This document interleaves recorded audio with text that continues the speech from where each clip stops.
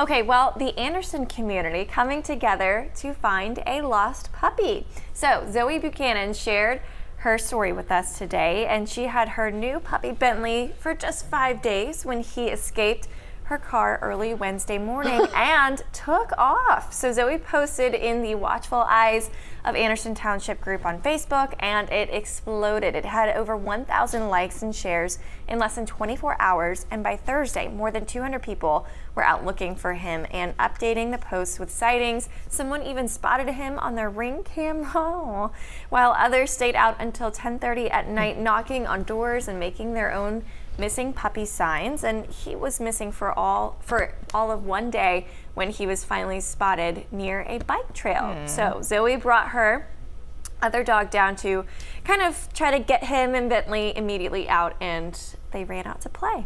Well, Zoe telling WLWT, quote, "Never in my life have I seen the community being so selfless and come together to a mutual agreement on something, finding the puppy. I'm so thankful for my community, and it gives me so much joy to see us coming together."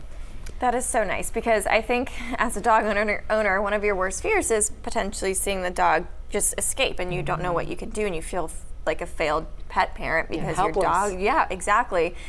So it's so nice to know that the community will come together and help out like that. It breaks my heart when I see the missing cat or dog signs across my neighborhood, so I'm really glad that this one turned out well. And I mean, clearly, you know, Zoe has the Huskies, and so she knows they are known to be runners. You know, they can be hard, right? When you have those bigger dogs that just love to get out there and run. So so glad the community was able to come together and help you find And can I say, those Facebook groups and neighborhood apps are a game changer, seriously. I mean, they really do spread the word pretty quickly about whatever is happening, good or bad, in the neighborhood. I've seen everything from, even I was on one Facebook page the other day, a teacher reaching out saying like, hey, I have to make it through the end of the school year. I don't have any more glue sticks left. Anybody willing to donate? And she had people messaging her saying, here, I just Amazon some to your house. Oh my God, now that gives me chills. Right? I love that. But we always say this is the thing about social media. So often we hear the bad, but then there are these great stories.